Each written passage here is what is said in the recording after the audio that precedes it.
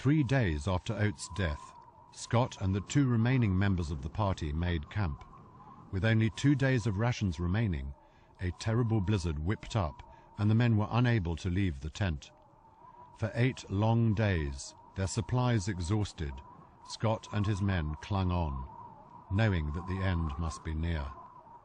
In what would be his final diary entry for Thursday, March the 29th, Scott wrote, "We shall stick it to the end, but we are getting weaker, and the end cannot be far.